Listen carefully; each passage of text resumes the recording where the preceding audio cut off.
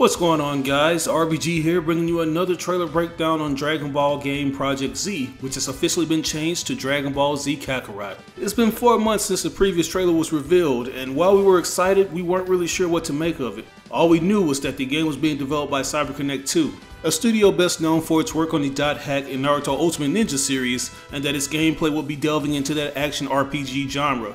Unlike other DBZ games that have allowed us to experience fights from the core DBZ cast, this title will strictly revolve around Goku, making players experience the story through his eyes. There were other elements that we speculated would be in this title upon observations such as free roam, but that was about it. That's until Microsoft's E3 conference delivered more information. So we're going to do a deep dive into this trailer with a breakdown analysis. But before we get into that, I want to remind you guys that this video is brought to you by Beautiful Halo. If you're a man or woman of culture who loves anime, games, and dank memes, then I highly recommend checking out their merch. They have a wide variety of stylish hoodies and other cool apparel that'll have your friends mad jealous. By using this promotional link, you get 5% off any $49 purchase or higher. So slide on over to beautifulhalo.com. The link will be in the description. Now, there were a few things that I was apprehensive about when I heard that this title would essentially be retelling the events of the Z Saga. CyberConnect 2 said, and I quote, that DBZ Kakarot would be an unforgettable adventure. But I wondered, how could it be unforgettable if we've seen the story unfold so many times in multiple game formats? There's also the issue of this being an anime-based game. While they look good from a service level perspective, they don't always deliver a hefty amount of content to keep us intrigued. And this is largely due to the fact that Namco Bandai is obligated to release a DBZ game on a yearly basis to maintain the game distribution rights. This means that the developers they hire don't necessarily have a decent amount of time needed to create projects that are loaded to the brim with polished content. That's essentially why Dragon Ball related titles are tightly centered around the fighting game genre with minimal exploration or RPG elements. But thankfully, the E3 trailer for this game has somewhat made me optimistic in terms of its content. Like, I cannot put into words on how blown away I am with the things I've seen. I mean, obviously the game looks stunning, but the amount of volume this title has sets it apart from its predecessors. Until now, there's never been a game that pretty much lets you explore the world of DBZ in its entirety. We've gotten a taste of what that would be like, but only in small doses. Most of the time, they'd implement some of the more iconic spots like the Kami's Lookout and Kame House or West City's Capsule Corporation, but they all seem like they were stitched close together, making the world feel like one small town. In DBZ Kakarot, the world actually feels grand in scale. I actually feel like I will have to travel great distances to get to some of the more iconic locations. As you can see, the world actually has character and it's vast. There aren't any barriers forcing the player to strive on linear paths to complete objectives. If I can see it, chances are I can actually travel to it. And since Goku has different abilities under his belt, I can choose to fly via the Nimbus Cloud or through sheer ki energy alone. I can fly through canyons or soar high above rocky plains. There's just so much that this game is going to deliver. CyberConnect 2 has undoubtedly done their homework, and they've taken what they've done with the Naruto Storm series and doubled down on their craft. There's a perfect balance between the cel-shaded aesthetic and the 3D environments, and I feel like I'm going to be immersed in this fully realized world. With that said, I just want to note that while this game's exploration has shown to be a high watermark for the franchise, CyberConnect 2 isn't really promising that this will be a complete open world game, stating that if they were to make it like that, they'd have to lie about certain aspects that most likely won't be in the final product. They basically wanted to recreate the experience of certain arcs within Dragon Ball Z, which I totally understand. Like, when it comes to the action RPGs, the worlds don't always have to be fully realized. I can imagine how hard it would be remaking the world of DBZ completely from the ground up. They just need enough activity in them to make them feel somewhat fleshed out. Speaking of activities, this game seems to be going in the Legend of Zelda Breath of the Wild route, meaning that your survival instincts are going to be put to the test. I noticed that this world is riddled with wildlife that can essentially be used as a food source.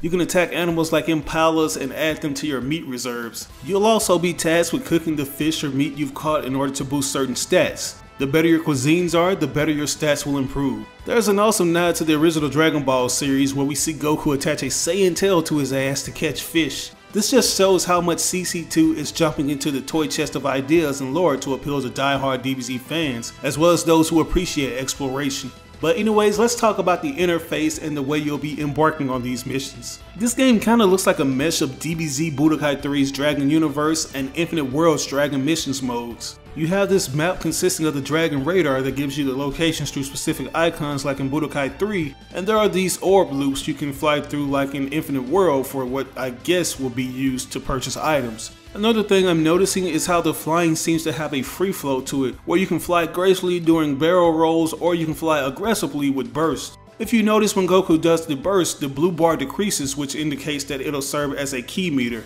It looks like you'll occasionally need to let up on bursting to let your meter recharge your ki. And this is awesome because the player can grind to increase the length of their ki to perform bursts for longer durations. I'm hoping that the level cap will be significantly higher so I can have a decent amount of playtime. But moving on, as you roam around you'll notice that there are NPCs scattered throughout various locations. And there are thought bubbles that let you see what they're saying. Once again, this shows the level of detail CC2 has put into this world. Among some of the NPCs, there'll be certain characters from the DB mythos who you can interact with and undergo missions. In this one scene, you see Android 8, aka Ader from the original Dragon Ball, and when you interact with him, he tasks you of taking down a renegade robot from the Red Ribbon Army in exchange for a reward. Something I noticed once you find the robot and engage them in combat, the gameplay will still consist of free roam. Like, I didn't see this arena barrier come up at any moment, and everything looked like it could still be explored and you could choose to lead the battle if you wanted to. I'm not sure if that's the case, but if the battles are locked in a certain arena, you'll still have a lot of space to play around in. If anything, it looks like some of the more story focused missions are going to be limited to certain areas.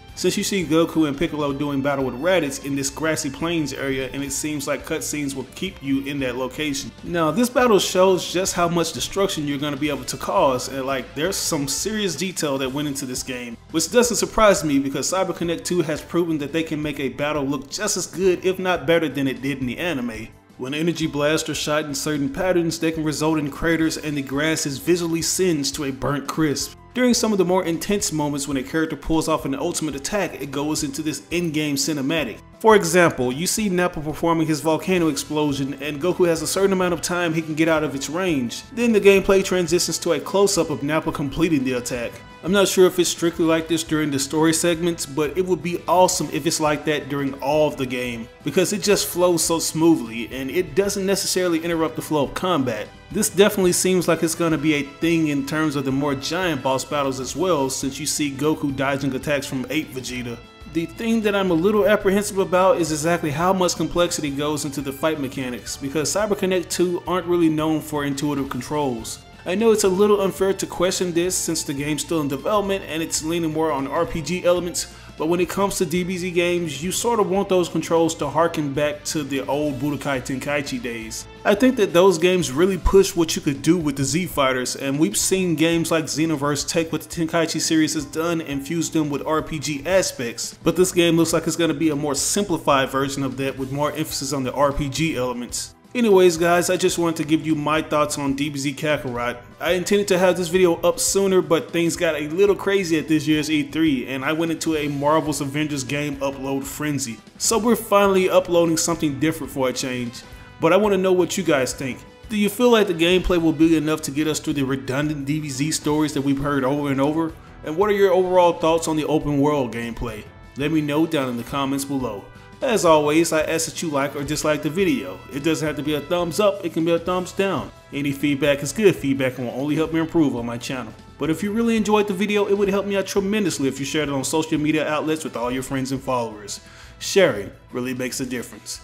But this is your boy RBG signing out on another video. I'll catch you guys later. Peace out.